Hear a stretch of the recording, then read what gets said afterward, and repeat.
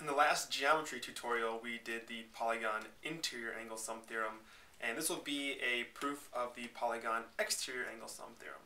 So, first of all, what does the polygon exterior angle sum theorem say? It says that the sum of all the exterior angles of any convex n-gon is 360 degrees.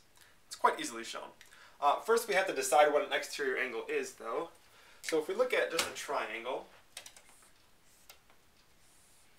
triangle has three interior angles, and an exterior angle of a triangle is an angle that makes a linear pair with an interior angle. So this one right here is an exterior angle, that is an exterior angle, and this is an exterior angle. So an exterior angle makes a linear pair with an interior angle. You know, for a quadrilateral, 4 interior angles, here's an exterior angle, there's an exterior angle, there's an exterior angle, and there's an exterior angle. So what we should notice is that the interior angle and the exterior angle are supplementary because they are a linear pair. That is, if we take the measure of the interior angle and add the measure of the exterior angle, we get 180 degrees.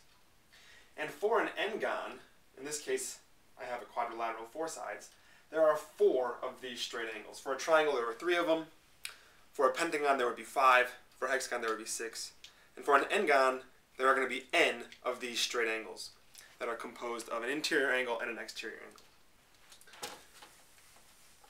So, what we're going to do is we're going to take the sum of all interior and exterior angles. We're going to subtract the measure of all the interior angles. We're going to take the sum of all the interior and exterior, subtract all the interior, and we'll be left with all the exterior.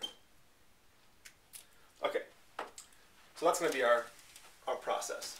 Well, the sum of all the interior and all the exterior is going to be 180 times n. There are n straight angles that are composed of an interior and exterior.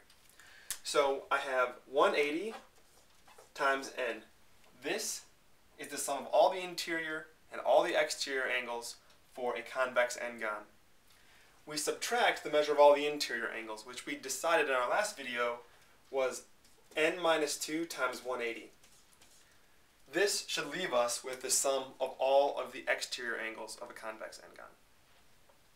So all we have to do here is distribute this 180, and we have 180n minus 180n, and then plus 360. I have to distribute this minus sign, distribute this 180, and what do we have? We have the 180n's cancel, and I'm left with just 360 degrees. So the sum of all the exterior angles in any convex n-gon is 360 degrees. Very short proof for that. That's the polygon exterior angle sum theorem, and it's got a really neat corollary. So the corollary, if the n-gon is regular, so for a regular n-gon, each exterior angle